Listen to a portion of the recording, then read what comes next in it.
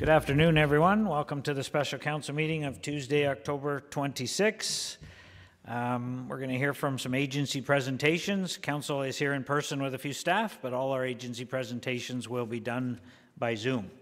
So we'll call the meeting to order. Can I get a motion, please, for the adoption of the agenda? Councillor Elmsley, seconded by Councillor O'Reilly.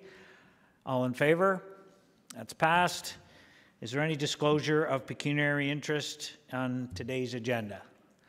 Seeing none, I just got a quick announcement to make. In October, Children's Aid Societies across the province will raise awareness about the important role that individuals and communities play in supporting vulnerable children and youth.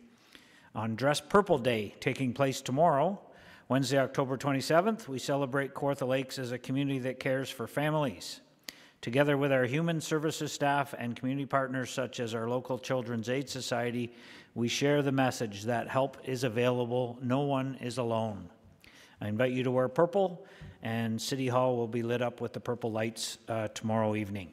If you wish to learn more or find resources or make a donation, www.hkcas.on.ca. Thank you. We'll move to item 4, which is deputations. We have none. We'll move into our item 5, which is a report. We're going to get a quick overview from Carolyn Danes, our treasurer, on the summary of the external agency budget requests and the report that was included in your agenda.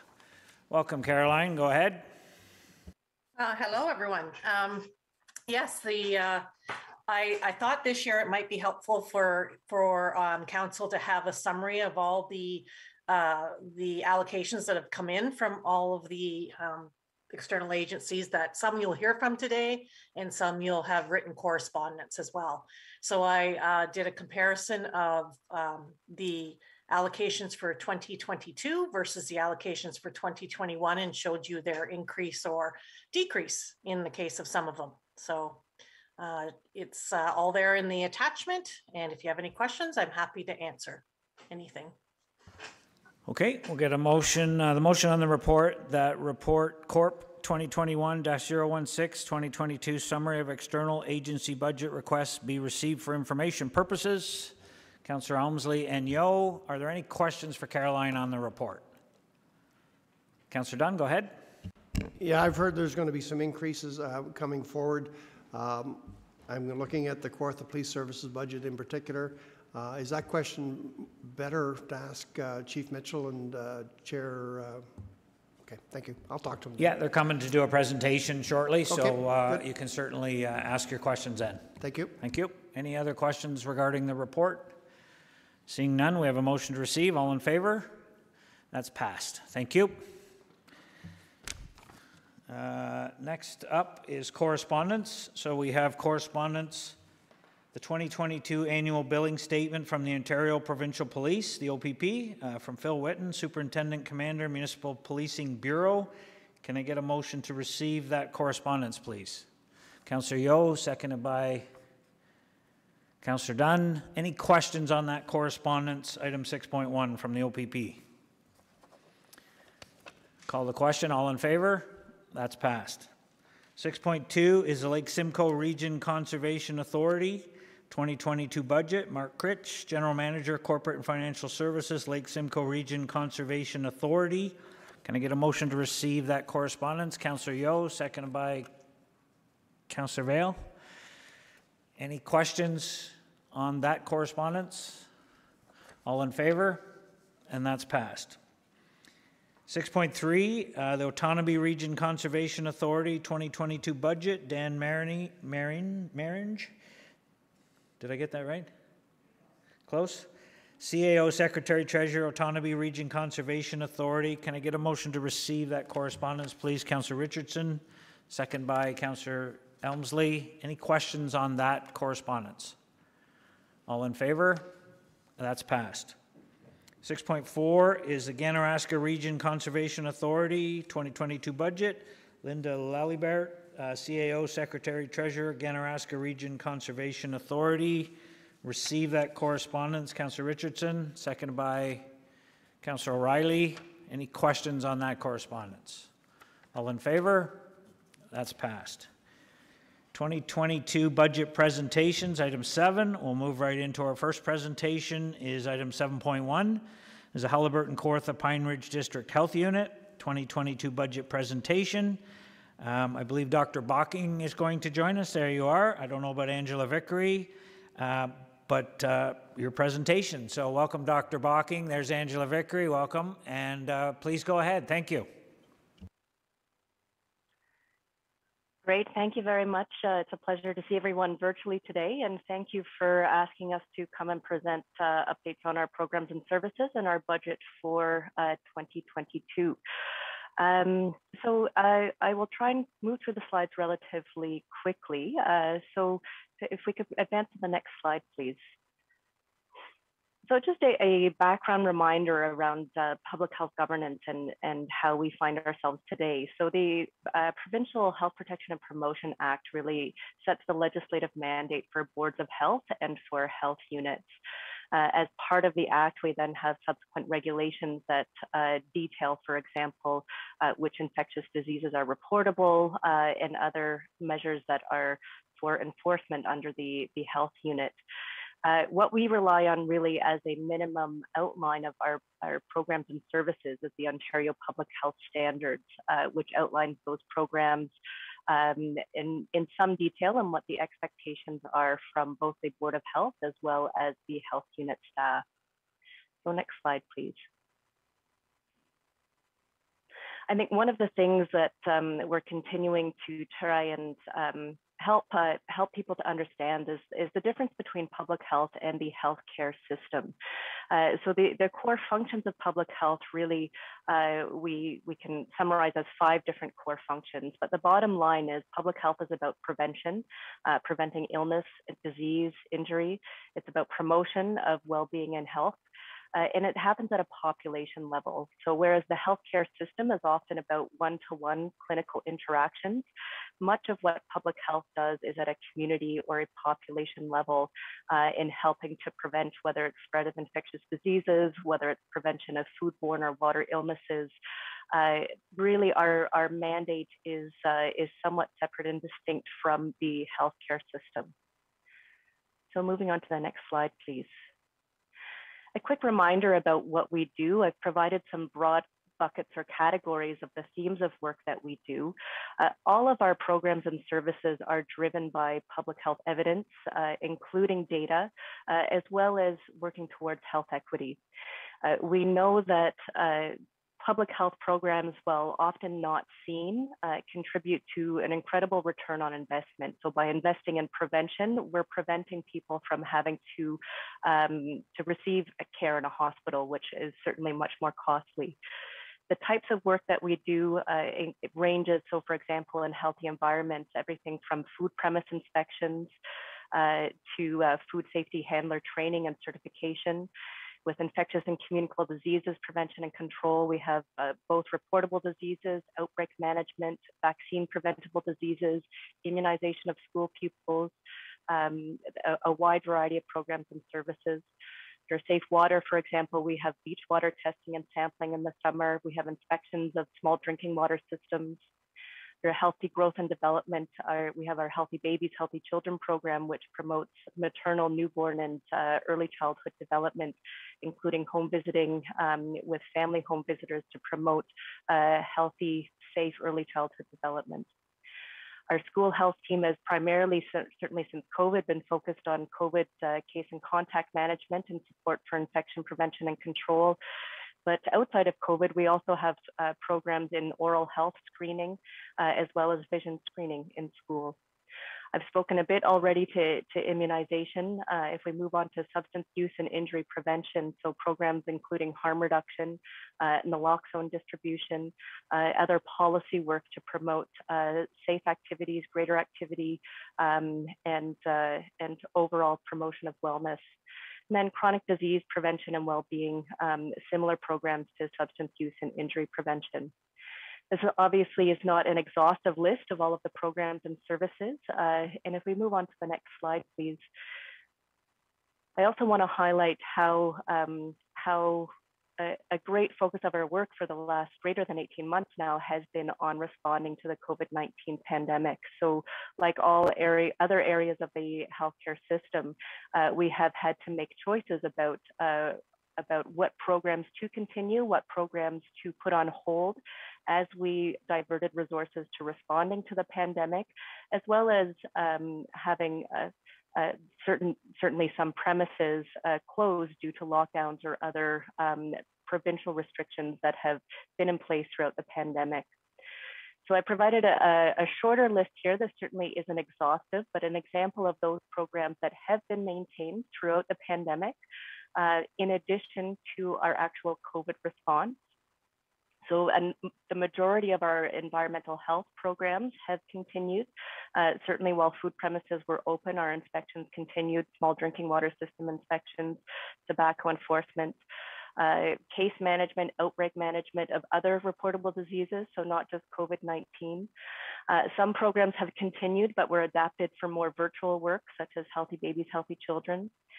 School health has continued, although primarily in COVID response, and then certainly work around harm reduction. We do have some services that are resuming, not quite at 100%, but resuming throughout this fall, which includes sexual health clinics, as well as our school-based immunization program. We have a cohort of 2,400 students that are due for their routine grade 7-8 immunizations, half of which had missed their immunizations last year. And then we still have some programs that remain either offline or done in different ways. So our oral health and vision screening programs are not up and running yet, and likely won't be until the winter or early spring.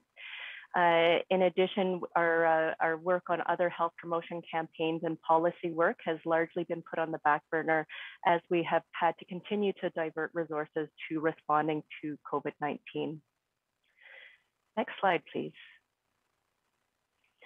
To give a quick summary of the types of activity and work that has been done during the COVID-19 pandemic. So I think now the words case management, contact tracing are familiar to most members of the public regarding the work of public health. Outbreak management, disease surveillance, and you're likely familiar with the dashboards that are available on our website that indicate not just COVID-19 virus activity, but as well as progress in a vaccination campaign, support for infection prevention and control, communication, public education, enforcement of public health restrictions, and then of course, a huge amount of resources dedicated to the planning and the rollout of COVID-19 vaccine immunization. And that certainly continues to this day as we look towards a very busy upcoming couple of months with regard to COVID-19 immunization. Certainly lots of information available on our website, and if there's any specific questions related to the pandemic response, I'm happy to field those as well. On to the next slide, please. So coming specifically to funding, I know that you had a presentation by Dr. Ian Gamble, who is the Acting Medical Officer of Health at the time for Haliburton Kawartha Pine Ridge District Health Unit just this past February. And he outlined some of the historical changes that had occurred to funding for public health. So as a very brief reminder, in 2020, the province changed its grant to boards of health to a 70-30 split. And I think what was noticeable about this is that it applied not just to those programs that were previously cost shared between the province as well as boards of health, but it also applied to programs that were previously 100% funded by the province. Overall, this resulted in a shortfall for the Board of Health of $1.217 million. Next slide, please. So despite the province announcing some mitigation funding for health units and boards of health for both 2020 and 2021, The mitigation funding, as you recall, was not sufficient to fully fill that gap, and what resulted was an increase in the levy to taxpayers through the City of Kawartha Lakes of 10%, and this was applied in 2020 and in 2021. And I've included in this slide the actual dollar amounts of the increase for both of those years. So next slide, please. I wanted to highlight our ongoing steps to mitigating expenses. In 2019, the health unit undertook a significant review of all of its services to find efficiencies, to streamline services. We do have staff that are trained and certified in lean principles and have implemented this across the organization. And we're continuing to identify methods that we can improve our efficiencies. And I think it will certainly be interesting as we move, hopefully beyond the pandemic, and look at the role of virtual services, although certainly there's many programs and services within public health that do have to be done in person. Next slide, please. So in September of this year, the Board of Health for HKPR approved our budget for 2022. The calculations for a budget include not only our base operating expenses, but also projections for ongoing work related to COVID-19 pandemic response, as well as those costs associated with program restarts or catch-up. Our budget includes, we are expecting to receive mitigation funding again from the province. As a result of that, and as a result of ongoing kind of work towards identifying efficiencies, we have committed, or we were able to decrease the anticipated levy that we had thought we would have to apply from 10% down to 5%. So the increase of the levy this year is that of 5%, which is a total increase of $112,477 specifically to CKL. And I've included here what that means for the overall absolute amount for CKL for 2022. Next slide, please. So looking ahead, I think there's certainly many unknowns as we continue to work at containing COVID-19, preventing its spread, and hopefully looking to come out the other end of the pandemic and resume other important work within public health to prevent illness and promote health. Despite those many unknowns, I think really, if anything, what the pandemic has demonstrated is the need for a robust public health system to be able to respond to not just public health emergencies, but also to maintain those other core essential services that we know that residents do rely on and are key to preventing illness throughout our community. So with that, I will close up this presentation and happy to answer any questions that you might have today. Thank you. Thank you for your presentation, Dr. Bocking. I'm just going to get a motion to receive. Councillor Elmsley and Richardson. Questions? Councillor Dunn, go ahead. Yeah. Thank you, Dr. Bocking, for your presentation.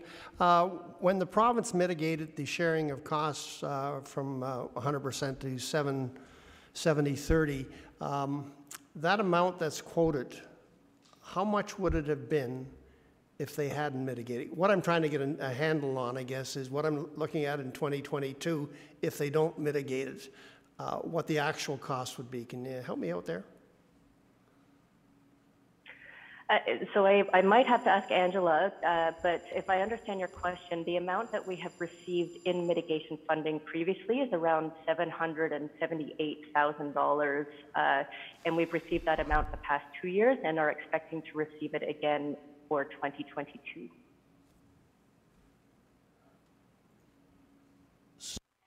So unmitigated, that cost would have been in the $800,000 range as opposed to the $100,000, $200,000 range. Am I on board there? I haven't got the slide right in front of me, so I've kind of lost track as to what the numbers are. Yeah. Yes, that's correct. Okay, all right, that's fine. That's close enough. We'll have to work with the province a little bit harder, I guess, going forward, see if they keep up the funding. Thank you. Thank you. Councillor Seymour Fagan. Thank you, and through you, to Dr. Bocking. I have a question. Everybody, well, different municipalities and different agencies received funding for COVID-19 over the past few years. How much funding did the health unit receive over the past 2 years? So thank you for that question. So the province has committed to funding COVID-19 expenses directly. At this point in time, we've received 48% of our request of what we've put into the ministry for COVID-19 expenses. This equates to about $1 million. So we're anticipating if we receive the remaining 52%, will be just around $2 million or just over that. Okay, thank you. And I'm wondering about your staffing. Everyone also seems to have issues with staffing. I'm wondering if you have a full complement and if you've hired any more inspectors over the past 2 years.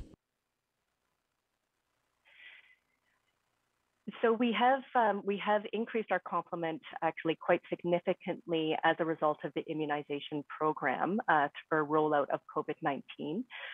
These are all contract staff, so they're not permanent staff members. Starting with the introduction of the immunization campaign last spring, we increased our complement by approximately 35 individuals. So this is primarily individuals that can vaccinate directly or individuals to enter data into the system. We also had some additional staff come on to support our call center and our COVID support teams. In anticipation of further immunization pressures this fall, we are recruiting again for both vaccinators, so people that can administer vaccinations, as well as data entry staff. And right now we're quite ambitious, but hoping to recruit an additional 20 to 30 people specifically to support COVID-19 vaccination rollout. Okay, thank you. And so that money is recoupable from the government through your COVID expenses? That's correct. Okay, great, thank you. And I'm wondering about your actual inspectors, if the amount of inspectors have been increased over the past 2 years, your permanent full-time inspectors. So over the last 2 years, I might have to turn to Angela here. My understanding is that permanent public health inspectors, that complement has been potentially increased by 1 this year, but otherwise has not changed. Although, Angela, I'll look to you to correct me there. No, that's correct. We're increasing it right now by 1. So you're increasing this year? That's right. Okay, thank you. And what would the cost of that employee be?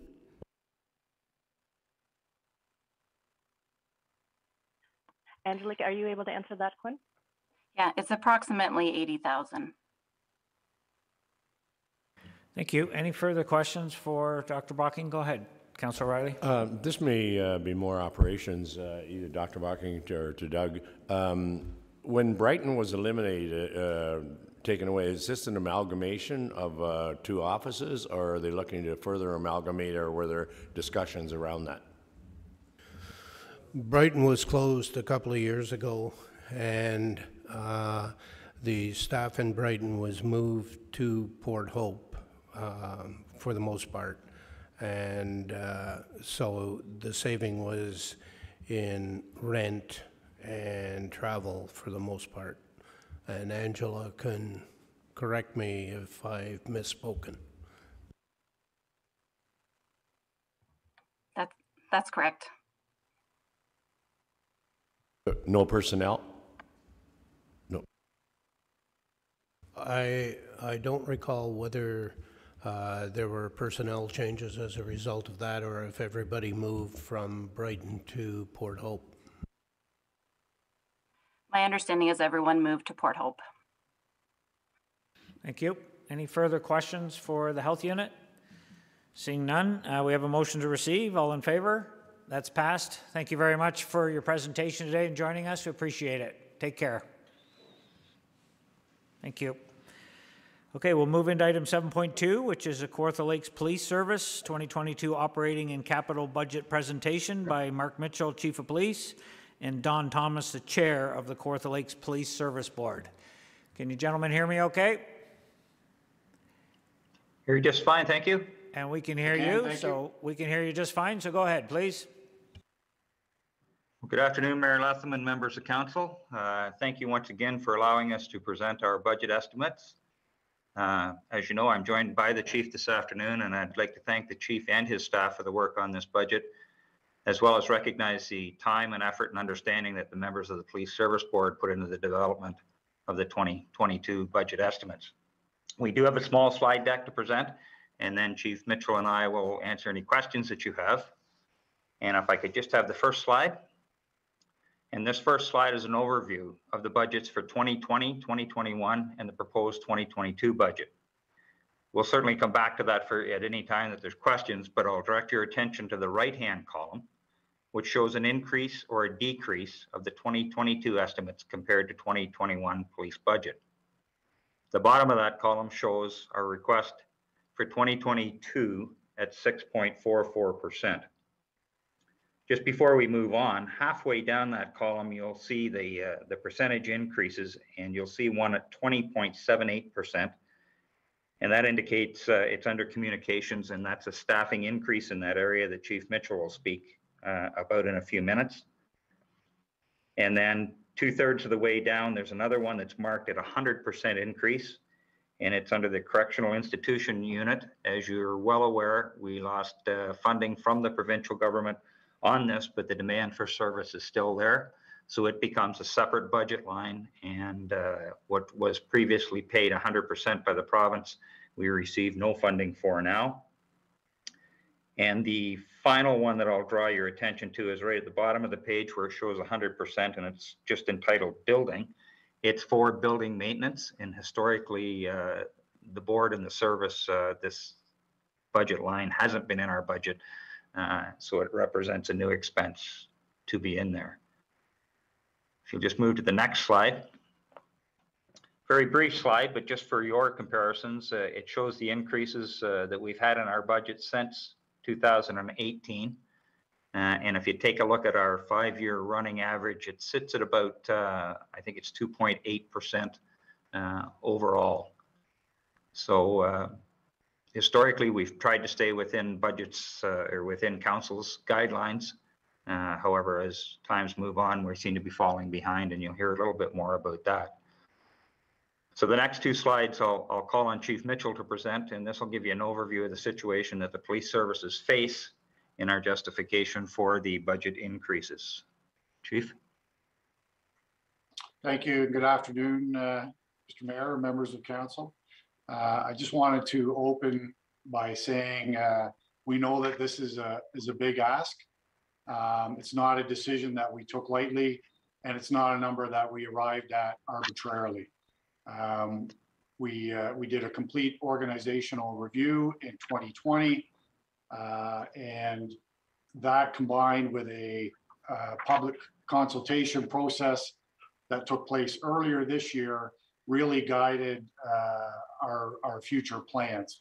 And I'll speak to some of those staffing plans in just a moment. Some of you are also aware of the public information session that we held last week at the armories, and some of the feedback that we got from the community in that regard.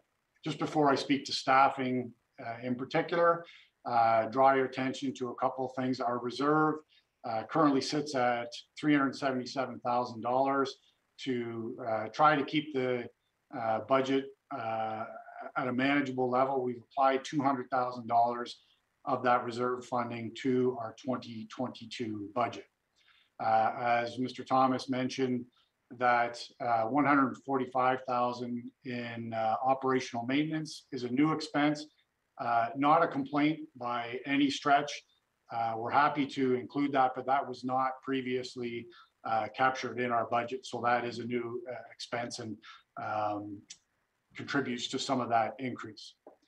The Central East Correctional Center, as Mr. Thomas just alluded to, that is staffing that we are required to do, even in light of the province's decision to discontinue funding for that. That is not a Kawartha Lakes driven requirement, but nevertheless, it is a cost that is borne by the taxpayers municipally now and going forward. And we are not the only community in that predicament. So that is a generally rated expense. And I'll just note quickly that in spite of the large budget increase overall, with the growing community, the impact on the area rated taxpayer is on average about $20 annually compared to 2019 figures. Next slide, please. With regards to staffing, we wanted to make sure that we're prepared to meet the needs of a growing community, but we want to make sure that those resources are applied strategically and intelligently. So what we are proposing is an expanded community response unit to put resources where they're needed, when they're needed, and to tackle the most pressing problems in our community. So that's what we have come up with. This will increase our uniform staffing complement by 2 additional officers in 2022, plus 1 additional officer that's already been brought into our numbers this year in 2021. The capital costs for a lot of that initiative will be covered by development charges, and we're in conversation with the city in regards to that. We also have an application into the province to provide up to $100,000 in funding to support that initiative, but that has not been approved and so is not recorded in the budget at this time. As Mr. Thomas also alluded to, and largely driven by the feedback from our operational review, our communications footprint will increase with the addition of 4 hours of coverage during our peak call volume period, 7 days per week, and will provide a better level of coverage both to the police and to the fire service. And I should note that the fire service is bearing their proportionate share of that cost. So with that, I think that concludes our presentation. And of course, we're happy to answer any questions that you might have. Thank you for that. Appreciate it. I'll get a motion to receive. Councillor O'Reilly, seconded by Councillor Dunn. And questions? Councillor Dunn, go ahead. Yeah, thank you, Chief, for your presentation. One quick comment. Thank you and your staff for the open house you ran. It was well organized. It was well ran. It's kind of a scary proposition when you go down a road never traveled before, but I think it was well received by the public. And to stand up there and say, tell me what your beefs are and take your best shot takes some moxie. Thanks, Sergeant Haggerty, for putting it all together. My first question is on training. It's the second budget in a row where I see there's been a reduction in training. I've honestly believed that one of the reasons why we have such a well-run force is because our officers are highly trained, and it might be something you'd want to consider or reconsider, because training to me is 90% of what makes a good police officer. So I am discouraged to see the amounts going down. CRU stands for?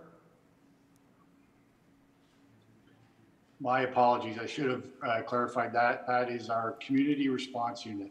Thank you. And I assume that's going to address some of our downtown problems and whatever problems happen to pop up. Is 100% correct. Our rationale is to provide specific involvement in some areas, including an increased partnership with Forecast Addiction Services to provide addictions-related outreach in the community. But a significant portion of that unit's mandate will be supporting uniform operations in those areas that you just mentioned, the downtown core, patrol presence, foot patrol presence, traffic management, those sorts of areas. Thank you, Chief, for a good 2021, and hopefully we'll be just as lucky in 2022. Thank you. Question, If I might Councillor just add a Helms? comment to the Councillor Dunn in regards to the police training. It's not that the police training hasn't increased, but changed its face somewhat. Training now, a lot of it, as we see with this particular meeting, a lot of it is done online and off-site. So we're not paying nearly as much money in travel time, housing and meals as we once did. So training still remains a priority. And I think our staff are doing well. It's just the structure of that training has certainly changed over the years. Thank you, Chair Thomas. Thank you. Further question, Councillor Helmsley? Thank you, Mr. Mayor. Thank you, both of you, for the presentation. And one of my questions, I don't know if you'd be able to answer it or not, but I'll ask it anyway. On your building maintenance line, is building maintenance not done by community services for that building? And would it not be in their budget? I can probably answer that. It was in the future. It was in the past in the community services budget, but it's been allocated to their budget. So you should see a corresponding decrease in the community service budget. It's come out of their budget onto the police budget. Thank you.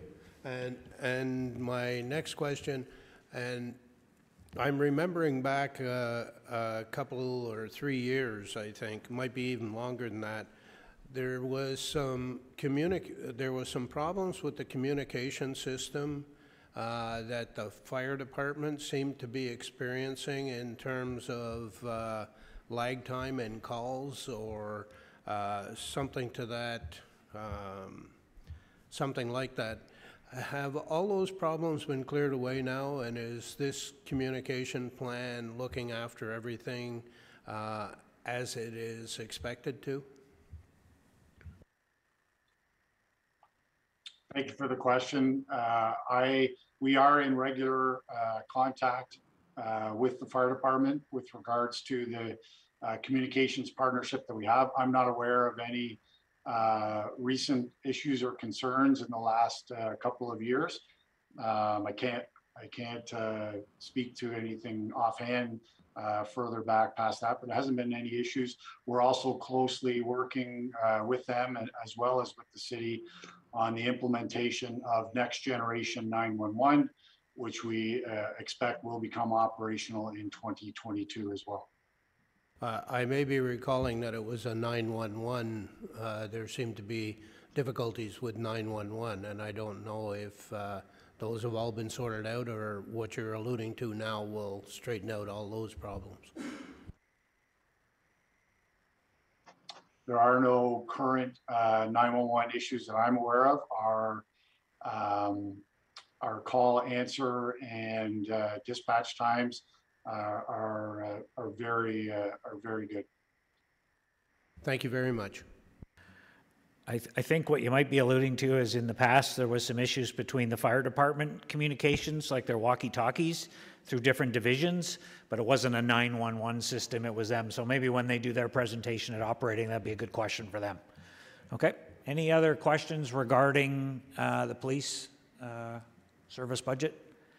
Okay, we have a motion to receive. All in favor? And that's passed. Thank you, gentlemen. Appreciate it. Thank you. Thank you. Thank you. We'll move down to item 7.3, which is Kawartha Conservation 2022 budget presentation. Mark Mahowski, Chief Administrative Officer, Kawartha Conservation. Welcome, Mark. Can you hear me okay?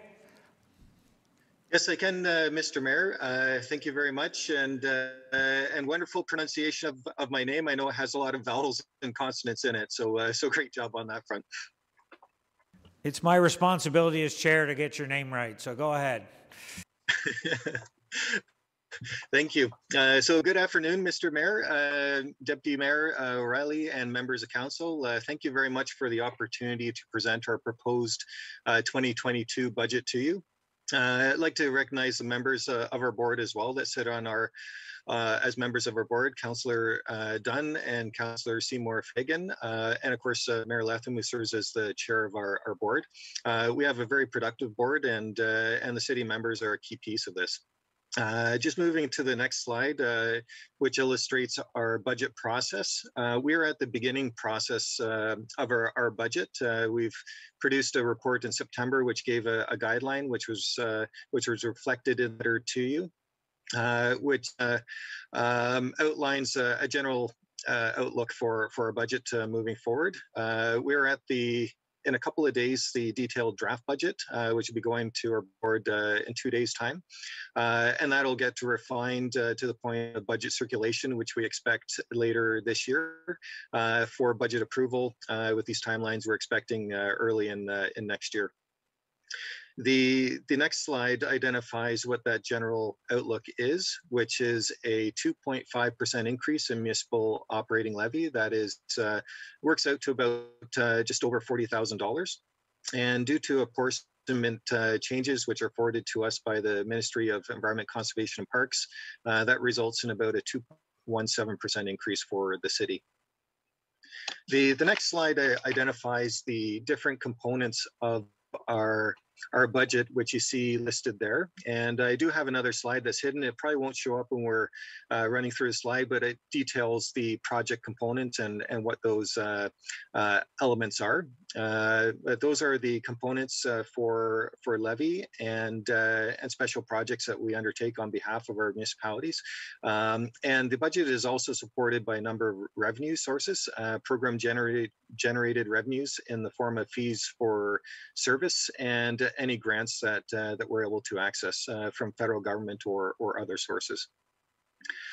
The next slide identifies some of our budget pressures that we see, and some of these are kind of developing and some of them are ongoing. Certainly there are two major influences in our budget, and that would be the pandemic and all things that kind of come with it, including shifts in how work is done and kind of expectations from our stakeholders and community in general. And the other is the Conservation Authorities Act changes, which we'll expect to see. There may be some influences as we move forward. Certainly, agreements are required by January 1st, 2024, and at that point in time, that will certainly impact on the budgets and the general format that is offered.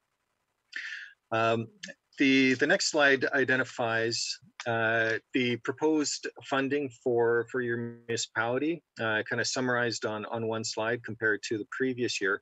And you can see there the operating levy. All the projects are slight decreases in a general sense across the areas. And you see we've included the service agreement, the RMO, which is actually funded from a departmental budget, but everything's in there for you to see as a whole.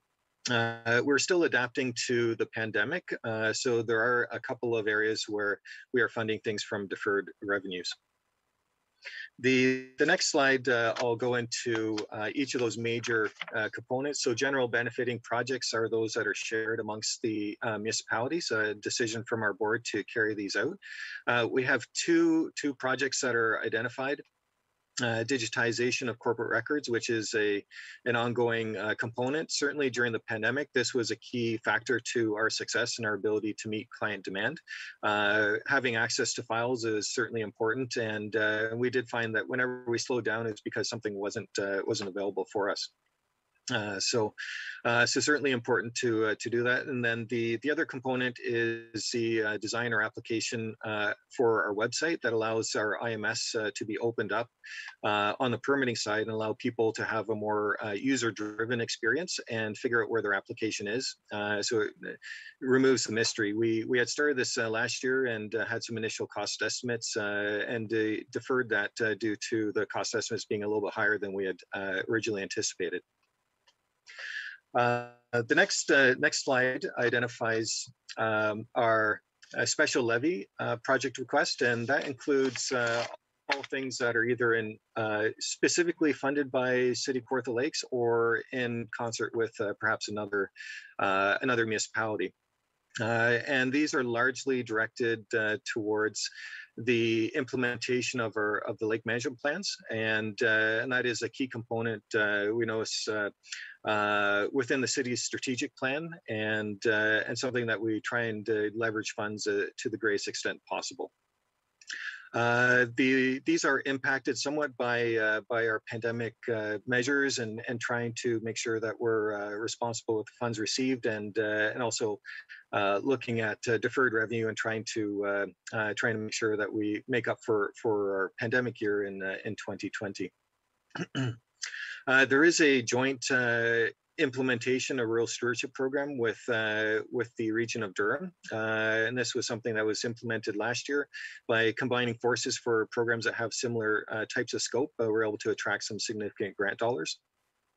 And then the Lake Dalrymple Lake Management Plan. Many thanks to the city for considering that request, and so the 2022 would be the second of 4 years for that project. The next slide identifies each of those specific projects in turn. So we have the lake management implementation, and in this case, what I've done is I've combined both of those pieces: the special benefiting for city specifically, and the joint project with the region of Durham. The important part about this plan, of course, is the sustainability of the lakes that the economy relies upon in this area. Some of the lifestyle choices and recreation kind of economy that's built around the lakes as well. So we find that engaging the community is a really important part of this plan. And when you have a community that cares, you're always going to win. So that's what we're really interested in. And we've seen some really good work being done by a number of people supporting this. The important part here that I'll point out as well is the deferred revenue component. So this implementation plan is supported by $105,000 of deferred revenue, again, trying to catch up due to some pandemic influences that we were dealing with. The next slide is the Lake Dalrymple management plan, and I think the slide lays it out pretty well. We've implemented that. We're starting to meet with a Lake Dalrymple working group in order to help steer the development of the lake management plan, and we have started monitoring the lake in order to establish a baseline and figure out areas that need addressing. That is the budget summary overall, and what I'll move into is just a few highlights for your interest on the next several slides in terms of what we've been doing and some of the things that are pretty exciting, I think, for what we do and our role with the community. Certainly, pandemic response has been a pretty major component, trying to make sure that we're compliant with all the legislation, making sure our staff and our patrons are well taken care of and are safe. And of course, our business practices have continued to adapt over this time. Certainly, we had a big period of innovation in 2020, and 2021, we've continued that and also made sure that everyone was kind of abreast with all the changes that were made. So we've also shifted our communications in a lot of ways to make sure that we have a different way of interacting with our community, since of course it's very difficult to do things the way that we used to.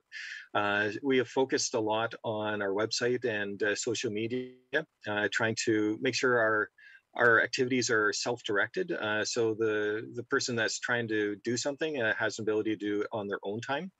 And we found that's been very successful, including doing things like remote visits and some interesting applications in our conservation areas where we have a storybook trail, which you can send your kids on. I know my little one enjoys this quite a bit, and so one trail she wants to do every time she goes to the conservation area is read the storybook that's there. So it's a great community initiative that we partnered with the library on.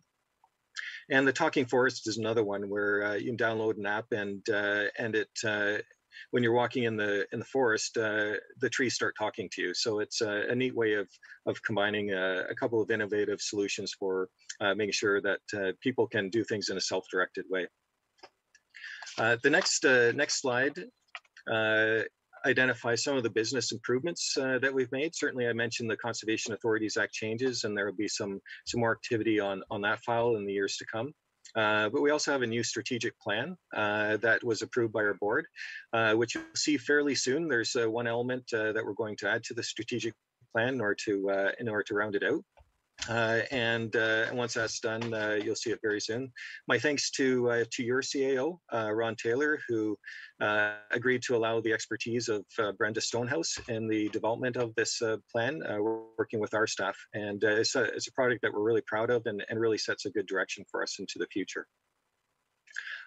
We also invited a First Nation board member to our governance table. So that's we're actually first in the province to do that, and some other aspects that we worked on were related to our governance, our planning services, and making our information available. And you see a sample of that from our website on the slide there.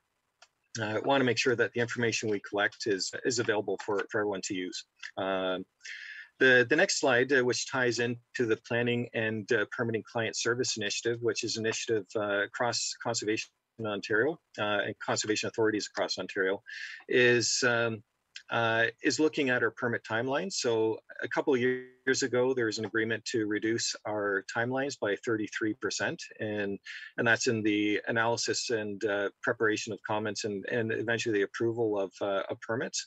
And you see that we've been doing fairly well. And in fact, last year it was an exceptional year for making sure that we met those timelines. And this is a new kind of reporting that we're doing to our board as well, and we're happy to share that with you here.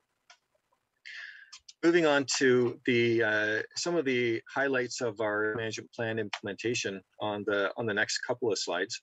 The community grant program is extremely well subscribed. It's a little bit of incentive for landowners to invest in properties and make a positive change on the landscape, looking to reduce erosion, for instance, on lands. And it is something that has a tremendous return on investment. You can see there $30,000 awarded, but $170,000 in project value. So really tremendous that the community is investing in things that are improvements on their property and really help out the entire watershed. We also met our goal of across the watershed of planting 21,000 trees, and the city supported forestation program was a good piece of that. So so a great success story, meeting one of our goals.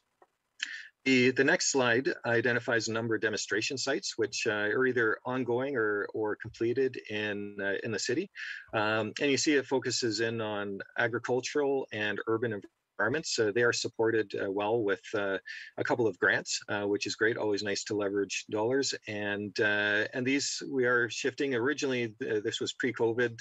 We were planning on doing some in-person site visits and some conference shows, but this is now changing over to demonstration videos, which in my mind is great because it provides again a user-directed ability to look at the materials whenever you want and still have access to it.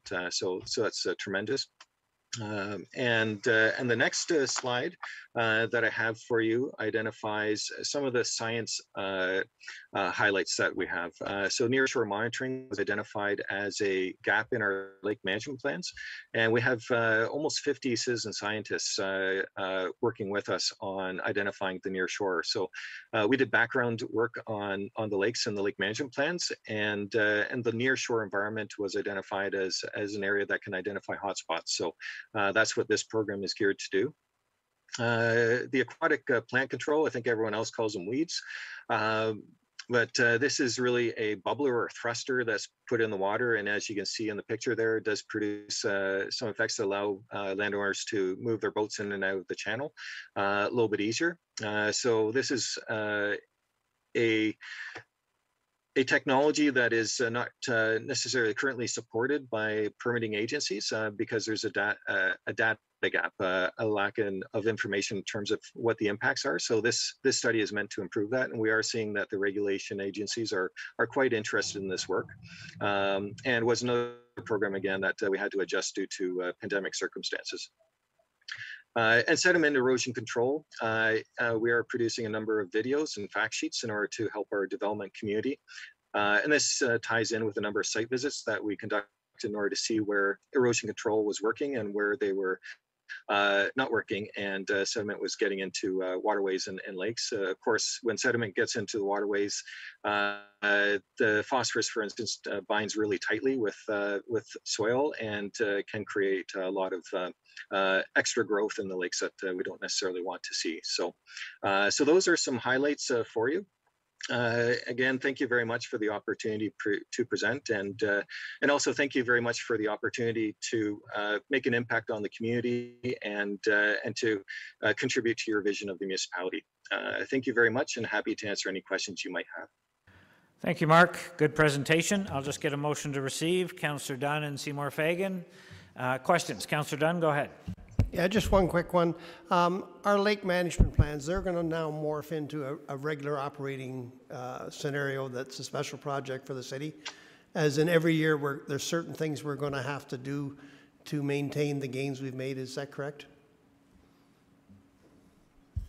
Yes, through you, Mr. Mayor, that is correct. This is something that is approved by council. This plan here is really adapted to the 5-year plan that was passed by council a couple of years ago. And what I would envision is that we would get a task force working again once the plan comes up for renewal, and then we would have that sanctioned by council again. And that really works well in terms of the timelines for the changes to the Conservation Authorities Act as well. So an agreement by the municipality to fund that program, and it is entirely in the municipal domain for funding.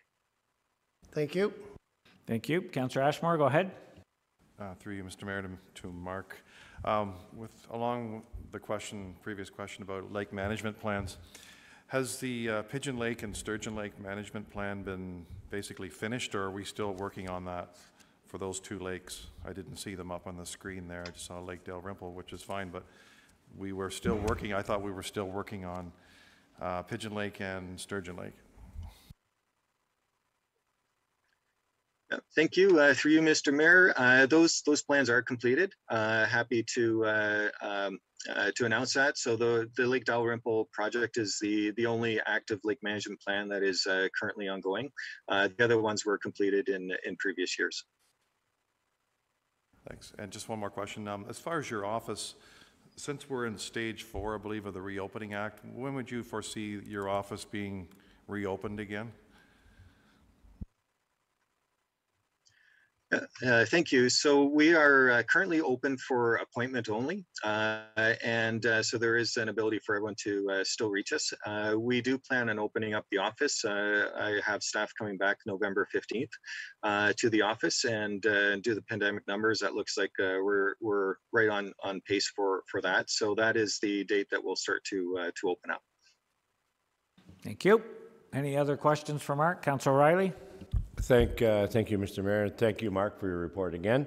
On the weed control, you mentioned a number of lakes there, and is there going to be any update on the progress report? You touched on it in your preview, but I also was wondering. I think there was a $6,000 grant you said at the end. Would there be any opportunity for landowners to actually make donations or do matching money to get a larger grant for weed control and lakes, in particular Scugog or Sturgeon or Pigeon? Thank you. So we're always willing to accept any donations that come our way, and we do have an ability to define where they go to. So certainly that is a possibility. We're always looking for ways to leverage money as well. So academia is pretty important to us. We find that there's some good leveraging that's possible through that. Certainly, any opportunities that are there, we're willing to work with landowners and try and get as much leverage as we can for the work that we do. The other question that you had there, could you refresh my memory on that one? Mark, is there a progress report or an update, or you did touch on it briefly, but yeah. Yeah, we are planning on providing an update for council on the progress to date on the programs in progress, which will be a 3-year update. So it's halfway through the action plan, which we figure is a pretty good gauge, and I see that as something that we can follow up with a presentation to council as well for a little bit more of an intimate look at the implementation. Okay, good, thank you. Any other questions for Mark? Seeing none, we have a motion to receive. All in favor? That's passed. Thank you. Thanks, Mark, for joining us. Appreciate it. Yeah, thank you very much. Have a great day. Thank you. You too. We'll move down to item 7.4, which is the Kawartha Lakes Halliburton Housing Corporation 2022 Operating Capital Budget presentation by Kirsten Maxwell, Chief Executive Officer, Kawartha Lakes Halliburton Housing Corporation. Welcome. Can you hear me okay? Yes, I can. Thank you very much. We can hear you just fine, so go ahead, please. Very good. Very good. Good afternoon, Mr. Mayor and Council. I want to thank you for your time today. This is my first time addressing many of you. And I also want to recognize and thank the councillors who serve on the KLH board, Councillor Dunn, our chair, and also Director Councillor Elmsley for their time and advice. I'm very happy to be here to give this presentation. My first as the new CEO of KLH Housing Corporation.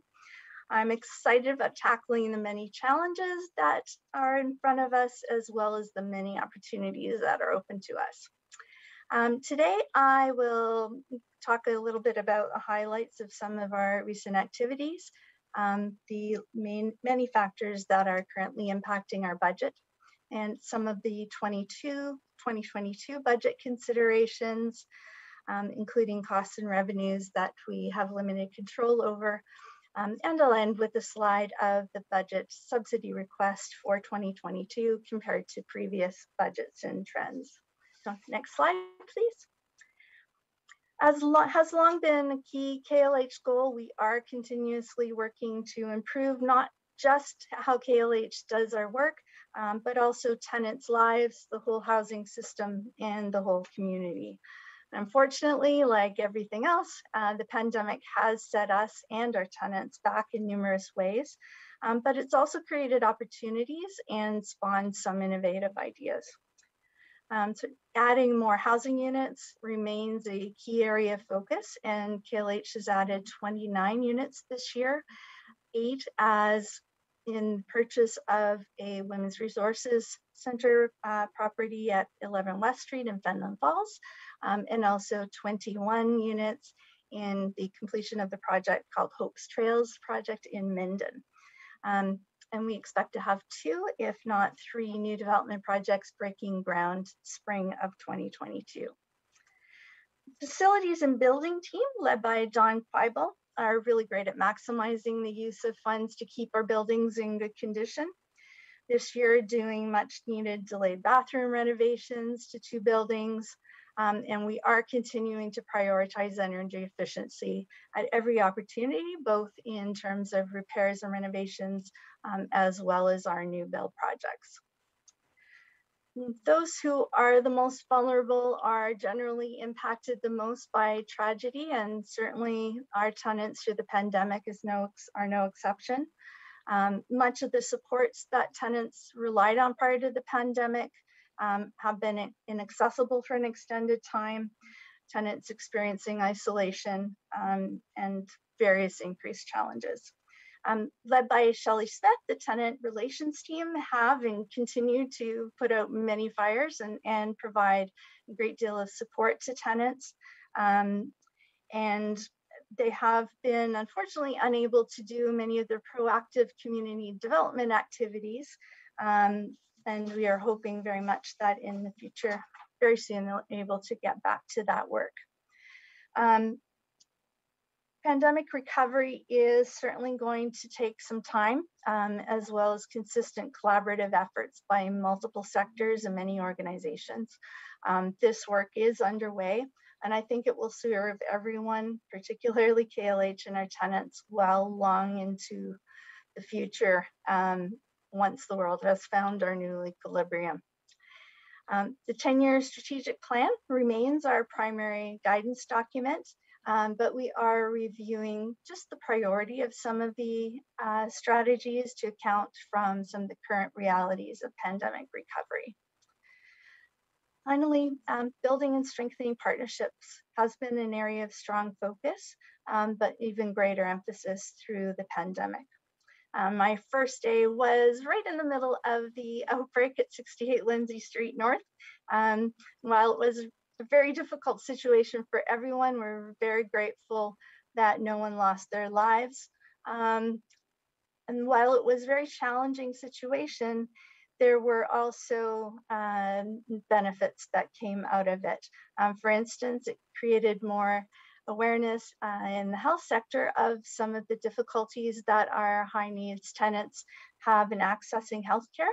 And as a result, community care offered the services of a nurse who is now providing a weekly clinic in the 68 Lindsay Street North building that all of our tenants are able to access.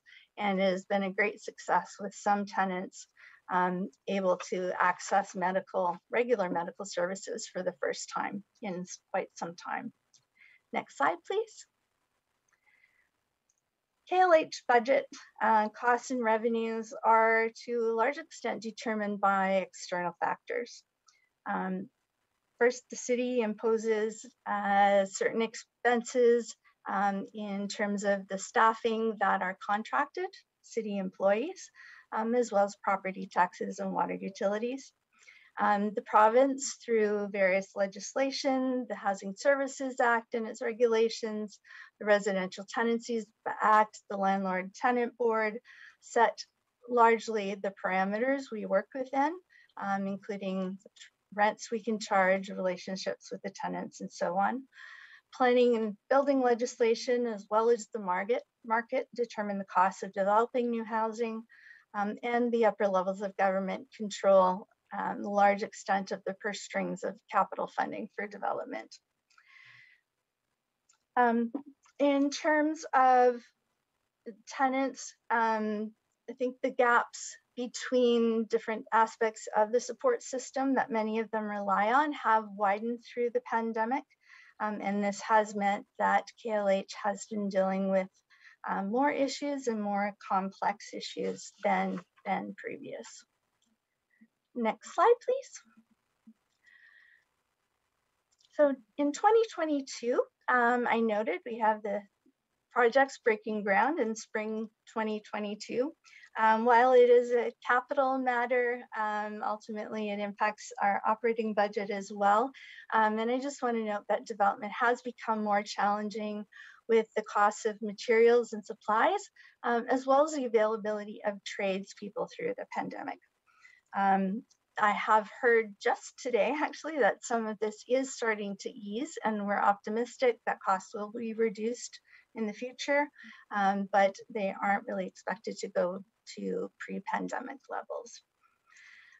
You may be aware of MPAC previously assessing community housing providers as they would private rental providers, increasing KLH's cost significantly, and that there have been ongoing appeals for several years.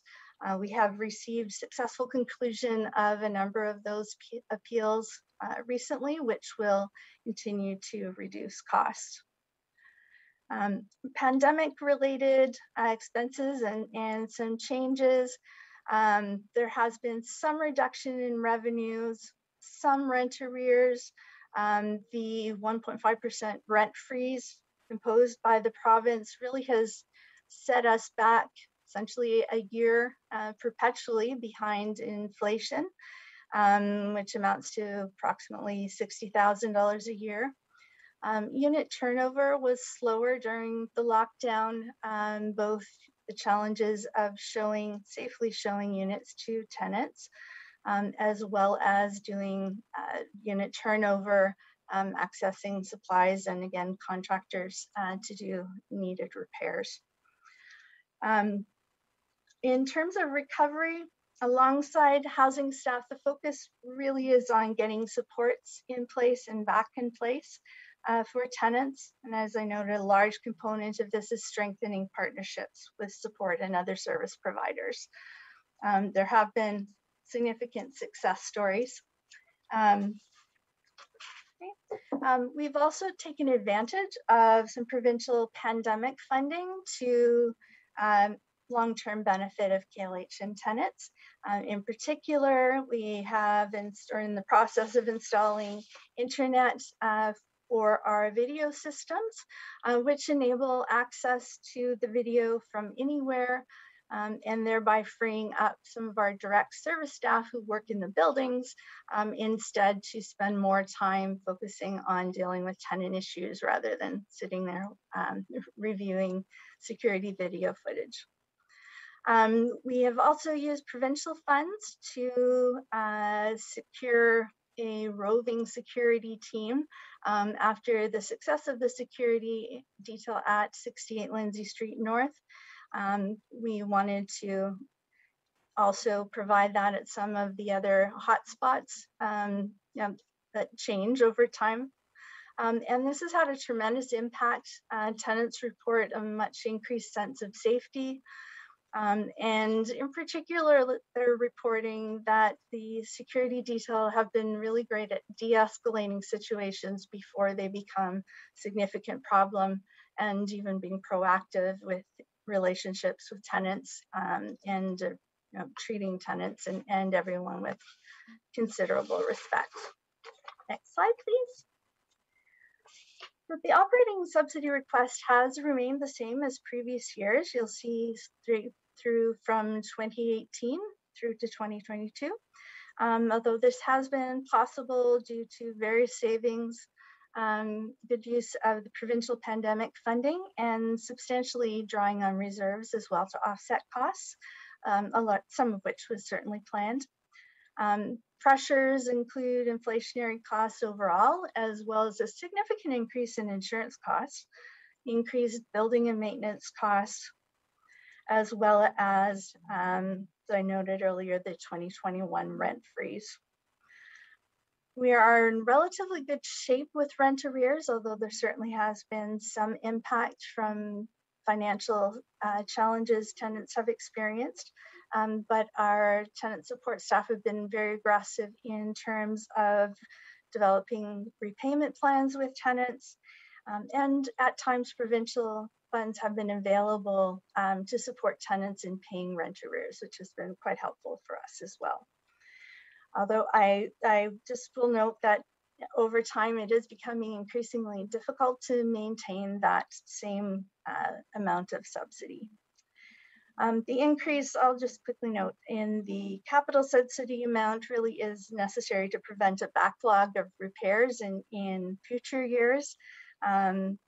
Facility staff do what they can to make the life of various building systems last as long as possible, and quite successful in that through timely, good maintenance and timely repairs. And as well, they do as much of the work as possible in-house, which saves considerably on contractors.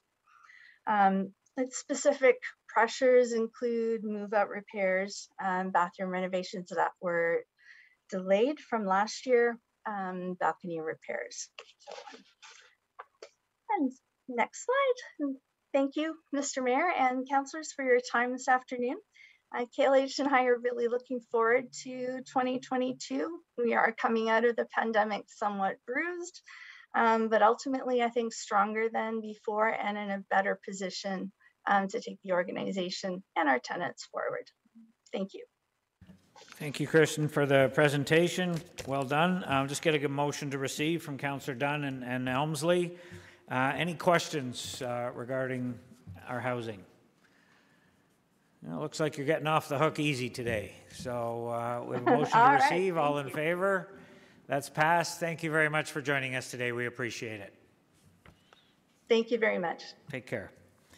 Okay, we'll move right down to item 7.5, which is the Kawartha Lakes Library Board 2022 budget presentation by Jamie Anderson, Chief Librarian at the Kawartha Lakes Library. Can you hear me, Jamie? I can, Mr. Mayor. And we can hear you just fine, so go ahead, please. Welcome. Okay, thank you very much. Okay, there we go. Can you move on to the next slide, please? Hello, and thank you, Mr. Mayor and Council, for this opportunity to speak to you this afternoon. While I'm speaking to you by myself, I do want to acknowledge the work of Susan Ferguson, the Library Board Chair, as well as Carolyn Daines, who is the Library Treasurer, as well as being the City Treasurer. As you are aware, we have 14 branches throughout the city. In a typical week, our branches are open 330 hours to the public. That equates to almost 17,000 public hours per year. As of beginning of September, all branches are now open to their normal pre-COVID hours. Our current complement of staff is 9 full-time staff, approximately 30 part-time staff, giving us an approximate FTE of about 26, just a little hair under 26 FTE. Next slide, please. Like 2020, 2021 has been a tumultuous year for us and the city. We have been slowly expanding library services and programs as health measures lift. As well, we've been expanding our community partnerships with groups such as Pinguac, Early On, Boys and Girls Club, and Ontario Parks, just to name a few this year. As the CAO from Kawartha Conservation mentioned, we set up a story walk in the Ken Reid conservation area last December, and it proved to be very, very popular. We've expanded that throughout the city. Every community has had at least one, if not more, story walks set up in their areas. And they've proved quite popular with families, giving them an opportunity to kind of get out of the house, disconnect from the computer screens for a little while. We've even done 2 historical story walks that we've had in place throughout the summer here in Lindsay, as well as rotating it through Fenland and I think Bob Cajun as well.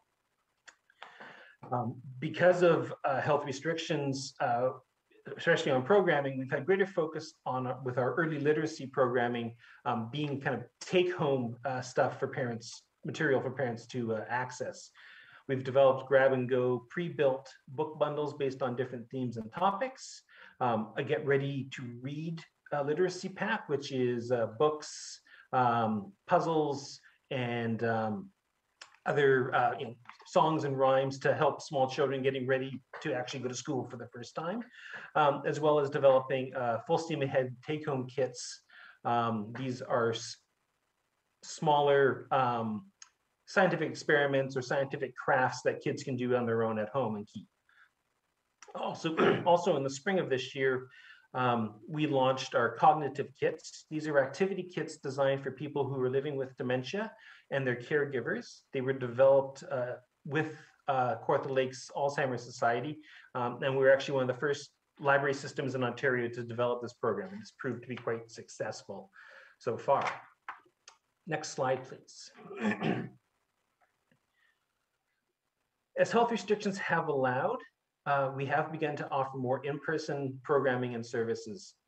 At the same time, we do continue to grow our digital presence and resources that are available to the public, expanding digital offerings, as well as virtual story times and other online programs. From January 1st through to early July, except for a brief period there in February and March, the library was a pickup only service. We were not allowing people into the buildings. Since July 1st, all branches have been open to the public for in-person service. This year, we were able to relaunch our summer reading club focused entirely on outdoor activities. Typically, we have about 500 children participate in the program through the summer. This year, we were at about 350, not to our pre-COVID levels, but I was still quite happy with that number this year. As I mentioned, we are, during the summer months, whenever possible, we focused on outdoor programming. We had outdoor story times and things like that. As well, we've had success with various online programs such as online book clubs and Spice Club, which is an online cooking group with a different spice each month that currently has about 80 active participants. All available staff are back to work in the branches. Performance indicators are down, but in this year we are seeing several branches, the circulation numbers for several of our branches actually getting close to pre-COVID levels or equaling those. So we are taking that as encouraging sign for us. Next slide, please.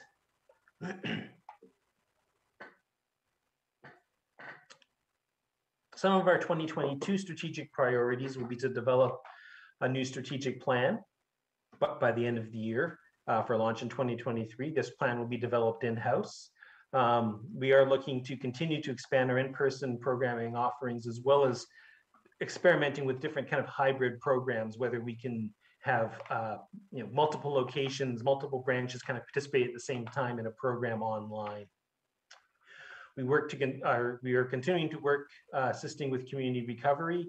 We'll be working with the city with regards to the Bob Cajun renovation and relocation project. Construction hopefully will start fairly soon on that, with anticipated move-in sometime late summer of 2022.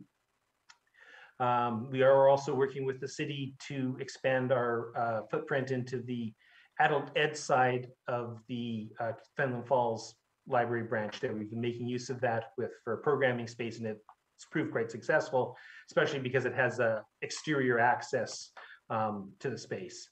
And then further expanding partnerships within the community itself. Next slide, please. Onto the budget. Our expected revenues for 2022 should be in line with 2021.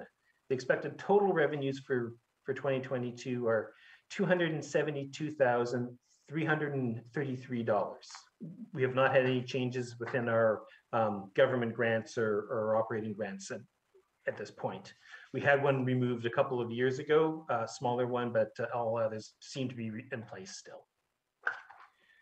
Next slide, please. Oh, there we go. Library expenditures. So for the 2021 and this year, our overall expenditures for this year are expected to be $2,309,143. This is being offset by accessing library reserves of $131,423. This brings the library's 2021 total expenditures down to $2,177,720. In 2022, we are looking at an expected increase of about $46,000 to our salaries and wages budget line. Through adjustments and consolidations within our library operations budget line, we should see a savings here of about $12,000. Our collections budget will rise also in 2022 by about $26,000. This budget has remained the same for the 3 previous budget years, but we are seeing a lot of inflationary pressures on this budget line. There's a lot of, just like everything else, a lot of supply chain issues, and we're seeing multiple month-long delays in material, as well as an increasing in the costs there as well. Additionally, we have contractual annual increases in the leases of both the Dunsford and Omemee libraries. These are our only 2 branches that we rent from private individuals or organizations. We should also be able to see savings in our electronic resources budget of about $6,500 next year without losing any access to our current suite of titles. This is through some consortial purchases. For 2022, we should see an increase in our overall expenditures of $54,572. To cover this increase in expenditures, the library will again access funds in our reserves to offset this amount. Additionally, the library is looking to install compact shelving in the Lindsay Library. This will allow us to consolidate 3 archive and storage areas into 1 room, freeing up additional space for library services. This program is estimated to be $45,000 and will be also entirely covered out of library reserves. With the compact shelving project and the general expenditure increases, it is expected for the library to access $99,572 from current reserves in 2022. This will give the library the total expenditures in 2022 of $2,309,143. Next slide, please. So just to briefly recap, the library is anticipating total revenues in 2022 of about $272,000. As indicated on the previous slide, the library expects the key drivers and changes to expenditures to be the contractual salary increases and inflationary increases to our book budget. With anticipated overall expenditures in 2022 of $2,408,715, offset by the accessing of library reserve funds of $99,572. This will bring the total expenditures for the year down to $2,309,143. The overall net budget request for the library in 2022 will be $2,036,810, an increase of $131,423 in 2021, which was offset by accessing library reserves in this current year. Sorry. Next slide, please. That is my presentation, and if there's any, so I thank you for this time, as well as if there are any questions. Thanks, Jamie. I'll just get a motion to receive. Councillor Vale and Richardson. Questions? Councillor Helmsley, go ahead. Thank you, Mr. Mayor. Thank you, Jamie, for your presentation. Just a couple of clarifications, if I could. You have under revenues, fines and fees. Did we not waive library fines? We did. We do have one small fine that we have to keep in place. That is for interlibrary loans. So if another library system charges us fines, we pass those on to the user. Those are pretty rare, but there are some there as well. The fees category would be for lost material or damaged material. Thank you. Another clarification. Under your expenses, it says transfers to reserves. Should that be transfers from reserves? Yes. Sorry. Okay. I just wanted to make sure because it yes. Yeah. Certainly makes a difference. And finally, yes, it does. how much? Could you tell me what the library reserve is currently, please? Sorry, I can't. I would have to pass that over to Carolyn Baines to give us an exact number on that. I can ask her when we do the full budget, unless she wants to answer right now. Currently, there is approximately, I'd have to look it up myself, but $750,000 in the library reserve. Thank you. They used funds last year to help with the construction of the Bobcaygeon Library, and they've used funds in the last 2 years to assist with the operating budget. And of course, they had a surplus in 2020. Yes. Thank you. Any further questions for the Jamie Library Board? Seeing none, we have a motion to receive. All in favor? That's passed. Thank you, Jamie. Appreciate your time today. Thank you. Okay, let's move right into item 7.6, which is the Kawartha Lakes Healthcare Initiative, Doctor Recruitment 2022 budget presentation. I think Linda Curtin, our treasurer for the Kawartha Lakes Healthcare Initiative, and Cindy Snyder are both joining us. Welcome. Can you hear me okay? I can hear you. Can you hear me? We can hear you just fine, so go ahead, please. Okay. Linda, it looks like Linda might be having a bit of issue with her camera, but I'm going to start anyway. I'm going to say good afternoon. There she is. Good afternoon, Mr. Mayor and councillors.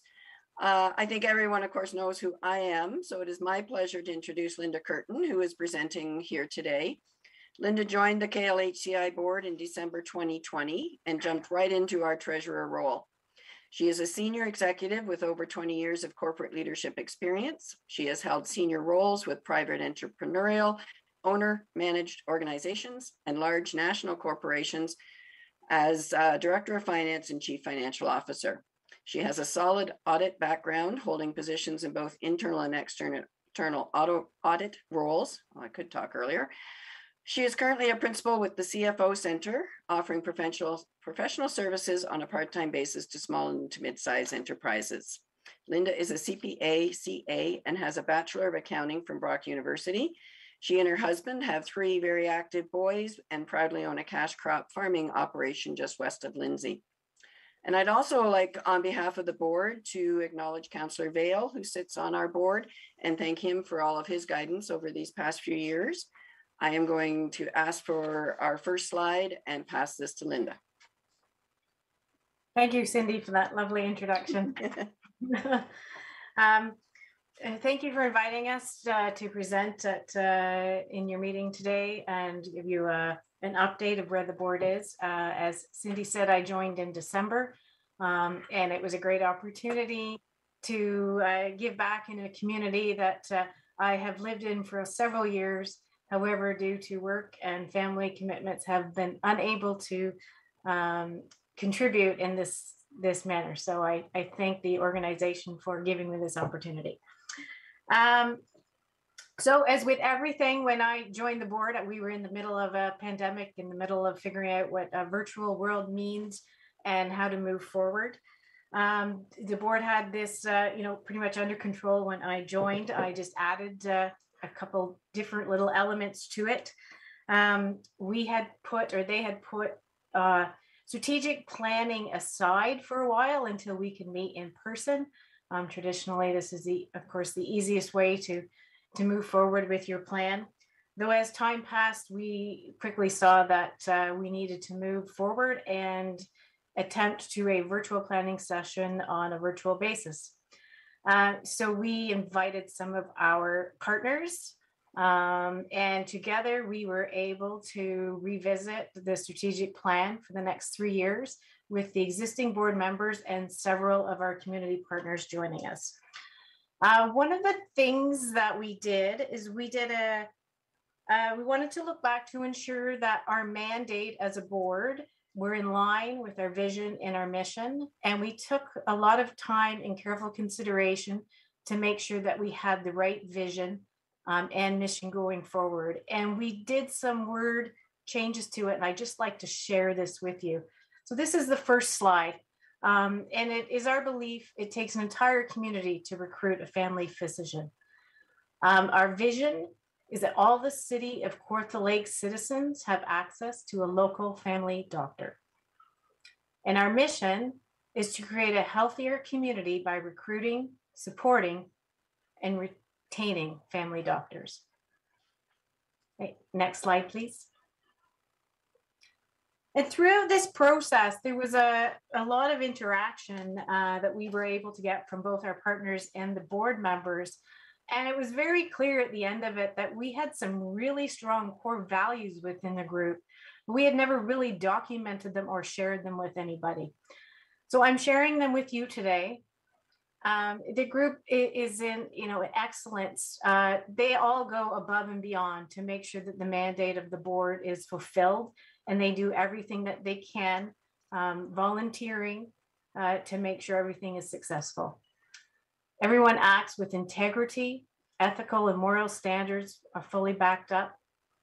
Ingenuity, they find solutions, improve and evolve. I've had the opportunity to meet some of the board members that have been there since inception, and they continually look for different ways to make this successful. And heart, they all act with heart. The passion to make a difference is truly remarkable. And lastly, partnerships. It was recognized that we can't do this alone, and together is better, and it's with the community that we can make a difference. Next slide, please.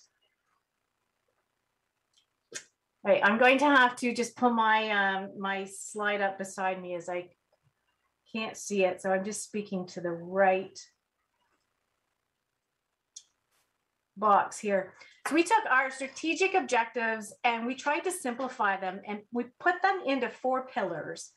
And to really be clearly and articulate exactly what we wanted to do. So the 4 pillars that we come up with was recruit, retain, partner, and accountability. Recruit being the main purpose and mandate of the board.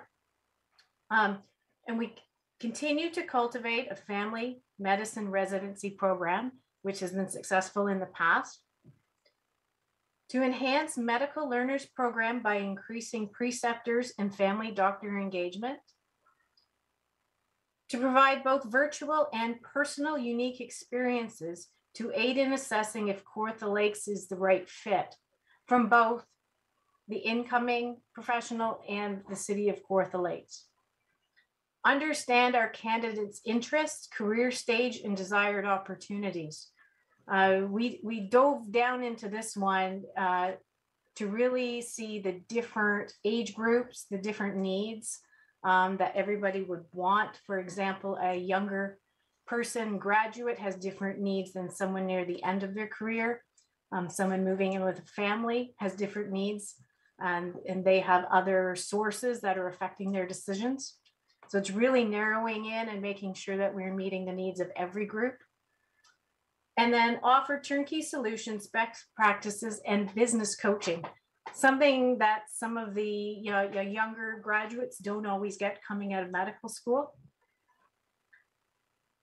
So after recruiting, of course, the idea is just to retain them.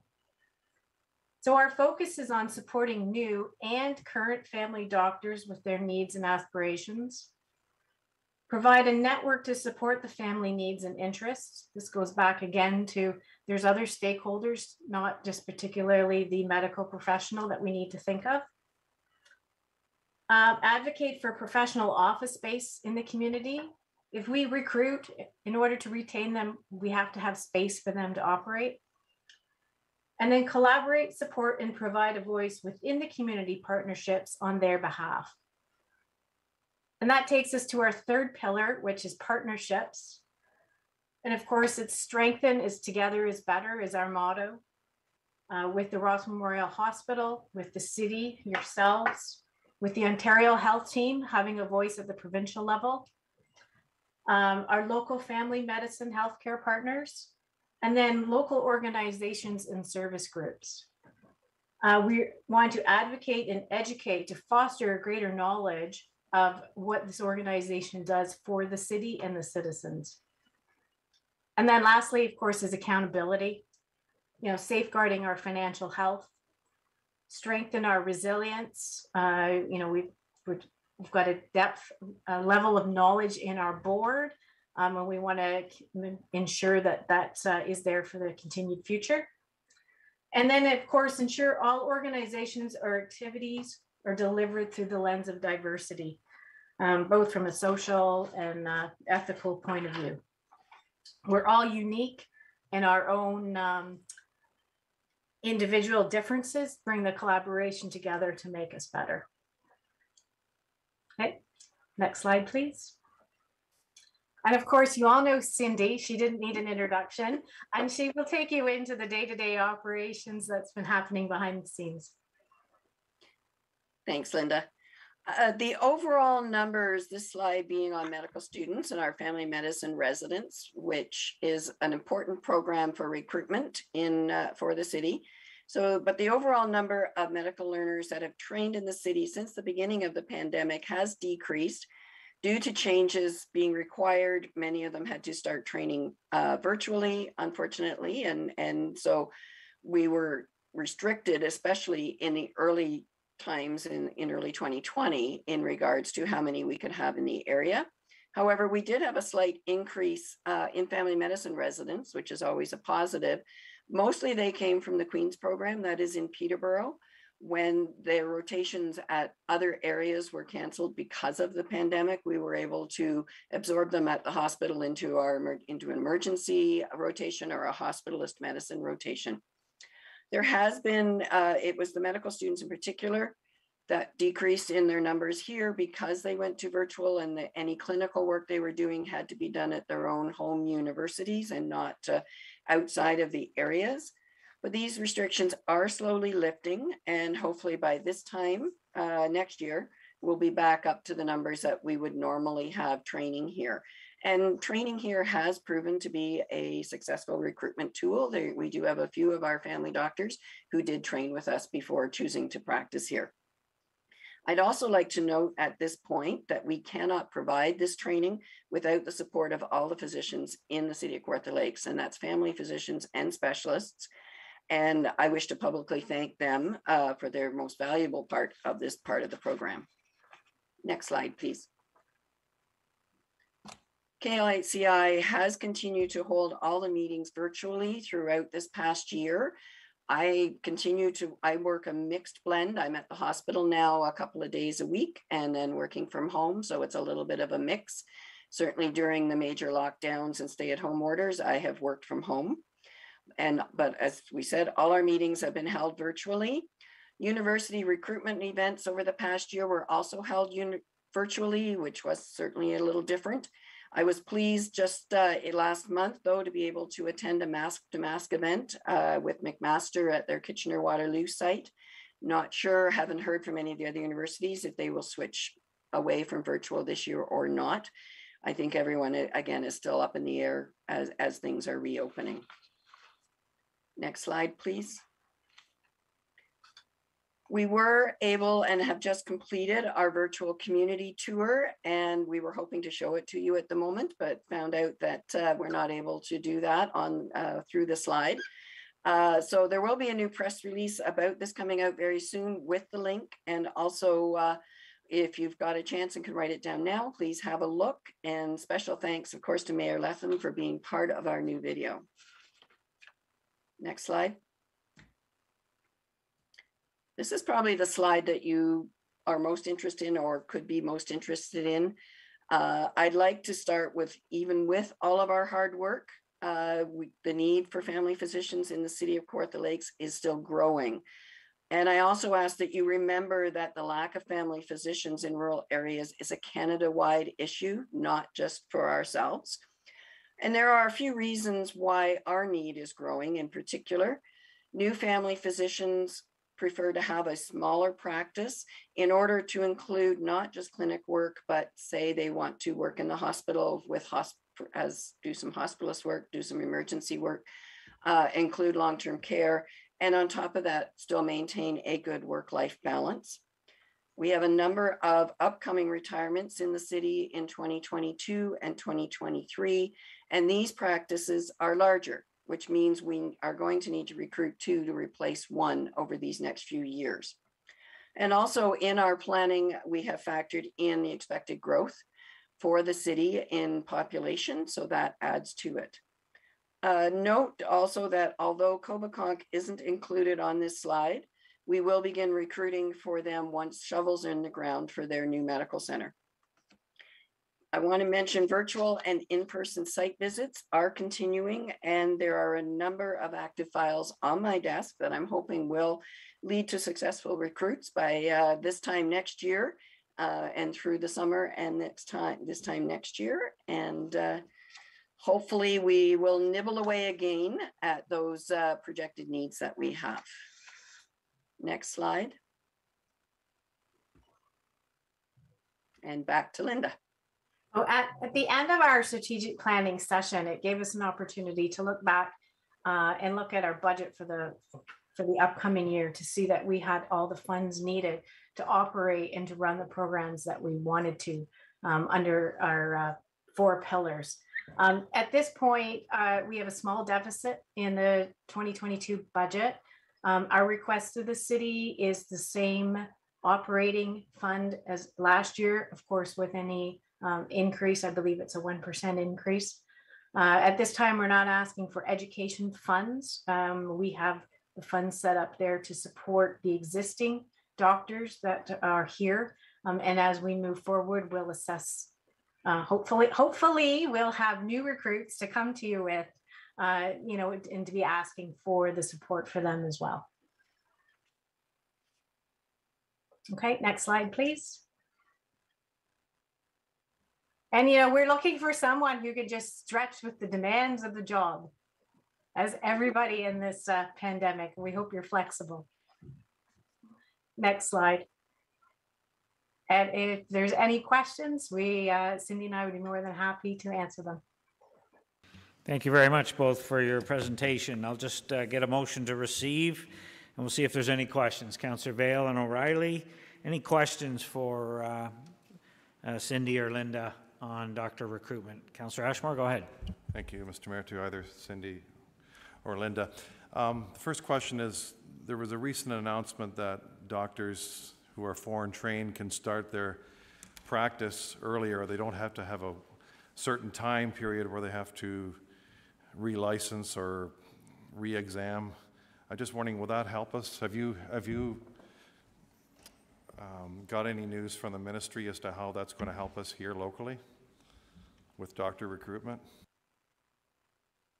I haven't received anything either through, I still want to call them Health Force Ontario, or the College of Family Physicians and the College of Physicians and Surgeons of Ontario, but it certainly would be beneficial to everyone if they're not having to either be, I'm expecting they would still probably need to be certified and require supervision, but they may not be requiring them to actually attend a residency program. But it's certainly something that will be on our radar as soon as we're able to receive more information. Okay, thanks. And finally, as the slide shows, there's still lots of people who do not have doctors. What's the number that people can call right now? Is it telehealth, or do you have a number handy that people can call that want to get a doctor? Yes, it is Healthcare Connect. And give me 1 second and I can give you the number and their website. And this puts them on, it's a local, they will be connected with someone that looks after the local area and able to help them out. And of course I can't, there it is. So the number is 1-800-218-9929, or there are two numbers. That's for Service Ontario. If they are actually registered with a physician somewhere outside the area, they will have to de-roster, as it's called, and they do that through Service Ontario. By contacting Healthcare Connect, they'll also get that information, and their number is 1-800-445-1822, or they can be accessed through ontario.ca/healthcareconnect. Thank you. Okay, any other questions for either? Seeing none, we have a motion to receive. All in favor? That's passed. Thank you both for your presentation. Appreciate it. Keep up the great work. Thank you. Thank you. Thank you. Okay, let's just keep going on our last presentation. Last but not least, Lindsay Downtown BIA, the 2022 budget presentation by Melissa McFarland, the Executive Director at the Lindsay Downtown BIA. And I do believe that's Mr. Podolsky behind her. Hello. Can you hear me okay? Yep. Yeah, we can hear you just fine, so go ahead. Okay, so good afternoon, Mr. Mayor and members of council. Thank you once again for giving the Lindsay Downtown BIA the opportunity to present our proposed 2022 budget. As you are all aware, this past year was like no other for small business. The challenges faced by our membership was unprecedented. With the last phase of construction almost upon us and the reality of learning to cope with this pandemic becoming easier every day, we feel Downtown Lindsay is poised to be better than ever moving into the future. Before we go through the presentation prepared by Melissa, I just wanted to take the opportunity to thank our two council representatives, Pat Dunn and Pat O'Reilly, for their participation on our board and our subcommittees. So as you can see on your screen, we're first talking about our 2022 budget. Our fiscal year does run the same as the calendar year. So we are talking about January 1st to December 31st of 2022. Next slide, please. I think everybody has been familiar with what we do over the years, but a quick overview. We are a municipal board of City of Kawartha Lakes Council. Basically, we are just dedicated to the advocacy of behalf of our downtown businesses. We oversee all of the beautification, improvement, maintenance of the downtown area. We coordinate marketing and special events that promote the downtown and always looking to maintain and improve the economic prosperity of the downtown. Next slide. So a brief overview of how we are funded, and it's, I think, between my PowerPoint and your PowerPoint, we've sort of lost a little bit of our formatting, but basically the 2018 tax levy, our tax levy is funded through property owners of the downtown most often. the property owners will pass those on to the businesses, since it is the businesses who benefit most from having a BIA. But the vast majority of our funding does come from that municipal tax levy. So we've done various types of increases over the years. There was a large increase prior to 2018 to bring us to where we have been for the last couple of years. Our intention was to do small sort of cost of living increases every year after that, in order to make sure that we sort of never put the burden of a large increase on our membership base. Again, so in 2019, we did increase by 2.5%.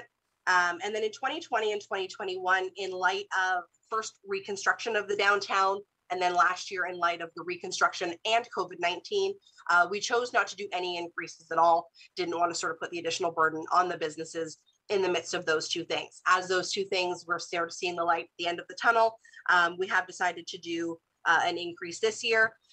We were looking at how we could justify an increase each year and how we could come up with a number that we would feel comfortable with to do sort of a small annual increase. So we were advised that the best way to do that and to sort of be able to justify a number going forward each year is to use the consumer price index. So what we did is we looked at the consumer price index. All that data is available on the government website, and it goes month to month. So being that we prepare our budget for September, we were looking from August 2020 to August 2021, and the cost of living increase for the CPI was 3.7. So going forward, our intention is to use that number each year. So 3.7%. That's only just over $5,000 to be distributed as an increase among all of the properties, which is the total tax assessment of all of the value of the properties downtown. Next slide. So in addition to the municipal tax levy, we do generally get the same types of funding sources throughout the year. Historically, we have received $35,000 from the Community Partnership and Development Fund. This is matching funds for beautification expenses in the downtown.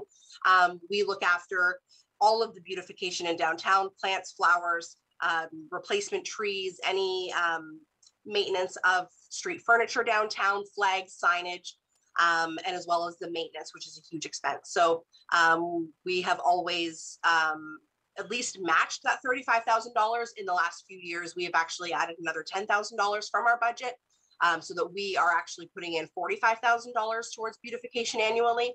Up until last year, we've received $35,000, and then going forward, we're requesting an additional 10, which I'll talk about in just a minute. We also get the Canada Summer Jobs Grant. Generally, that happens annually. We can use this for marketing and events or special projects, and we usually get about $5,000 back towards our payroll costs. Between $8,000 and $9,000 comes back from our HST rebate. Again, this comes through the city, and they pass that on to us annually. And then historically, for the last couple of years, we have been receiving $30,000 from the city towards our community liaison position, who, among other things, includes the parking bylaw enforcement of the downtown area.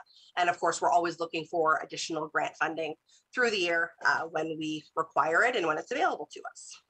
Next slide. So for this upcoming year, we just have a couple of small additional asks in addition to the increase to the levy that I spoke about before.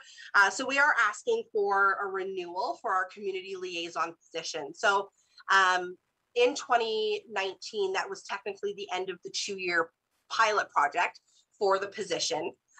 Council has been renewing the funding for both 2020 and 2021, pending the results of the parking strategy. So that was delayed by COVID-19.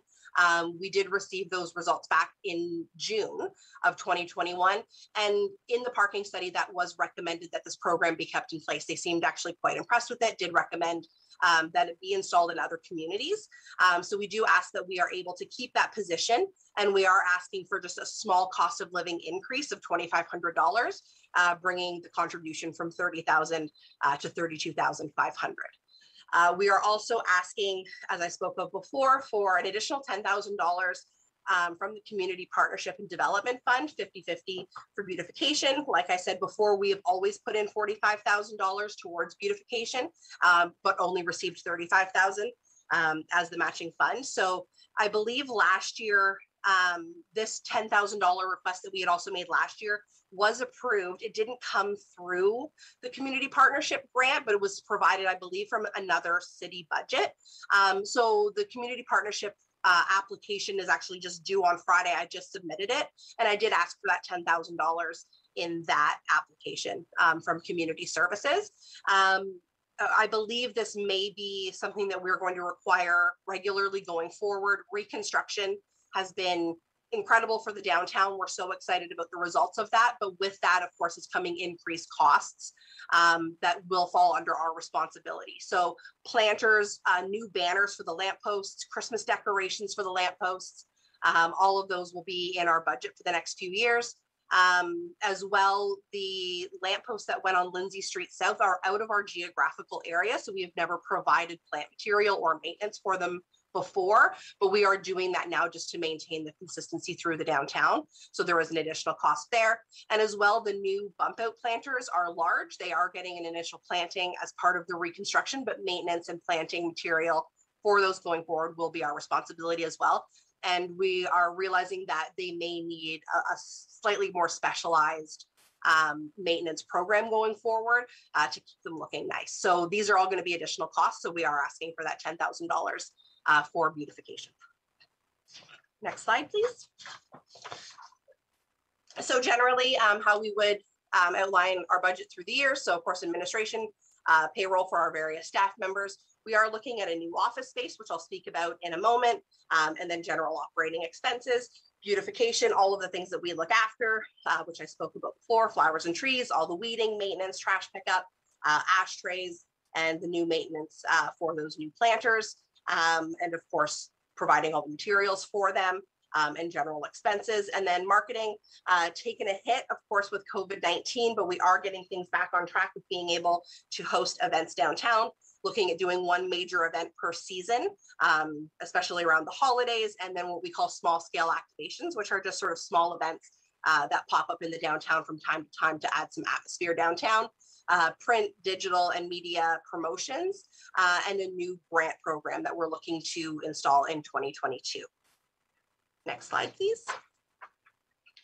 So new for 2022, in this budget, we are looking at a new office space. So currently, our office consists of one small room in another organization's larger office to a multi-office commercial space at 7 York Street South, which is currently vacant.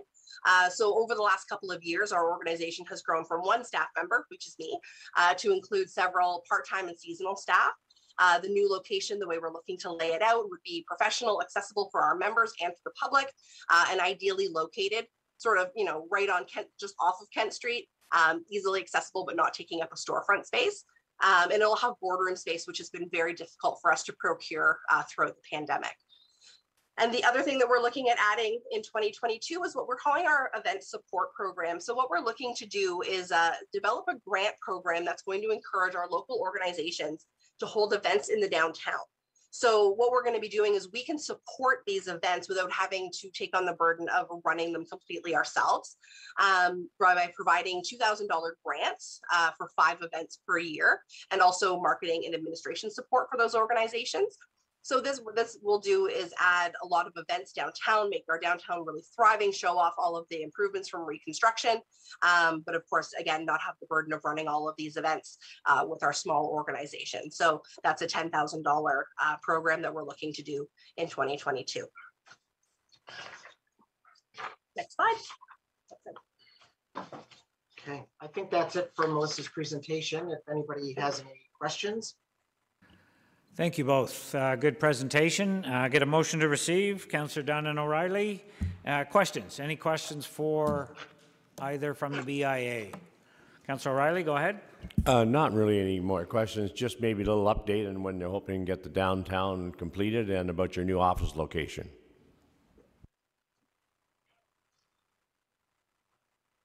A question about the office location? Sorry.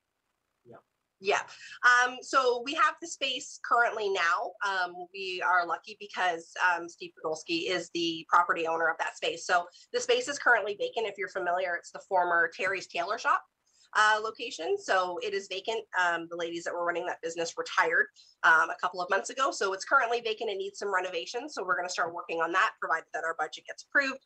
And then we can target the new year as far as relocating to that space. Of course, we're going to be relocating back into the construction with York and William Street in phase 4 of construction. But all of that should be hopefully wrapping up around the same time. Okay, thank you. Any other questions for the BIA? Seeing none, we have a motion to receive. All in favor? That's passed. Thank you both for your presentation. Much appreciated. Thank you. Okay, have a good day. That was our last presentation. We don't have anything for closed. Confirming bylaw. I need a bylaw to confirm the proceedings of the special council meeting of October 26, 2021. Councillor Helmsley and Yo, all in favor? That's passed. Motion to adjourn. Councillor Yo, seconded by Councillor Dunn. All in favor?